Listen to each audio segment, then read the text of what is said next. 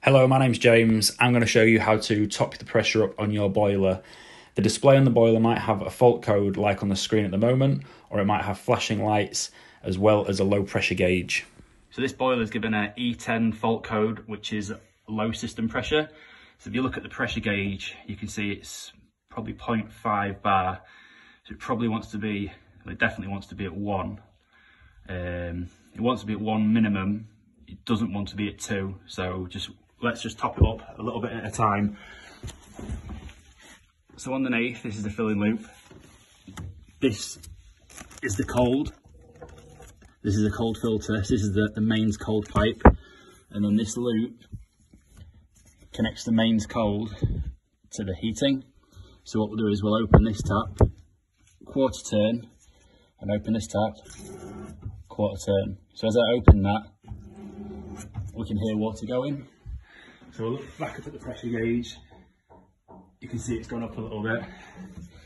So I'll do it again, a little bit at a time. Close that back.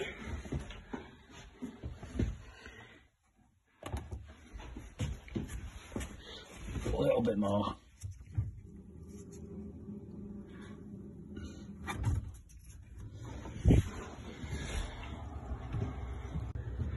See, it's already fired back up now. The pressure switch has kicked in.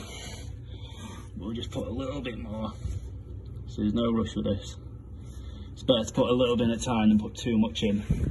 It'll be over pressurised. So that's at 1. Perfect. So the next video is topping the pressure up on the Ideal Logic or the Ideal Vogue. Just going to show you how to top pressure up on this.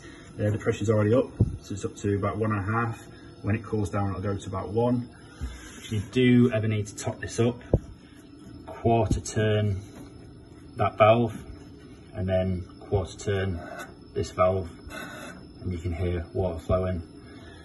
If you look at this gauge, see it moves a little bit, and then just shut them back off as there was before.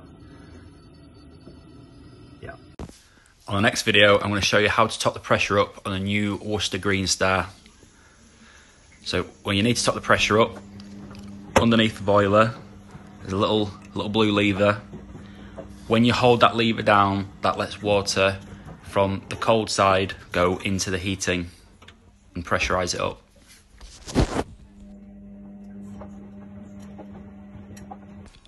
On the next video, I'm going to show you how to top the pressure up on a Worcester Green Star Junior with the internal filling key. If you take the lid down, there should be a key in there. Take that out, put it into the slot, twist it, lock it in place, and then open the filling screw. And you'll notice the pressure gauge will start slowly going up, and that's letting cold water into the heating side. So we do this nice and slow. Pressure gauge will slowly rise up. So it's still filling. And then when you're done, you just close that filling screw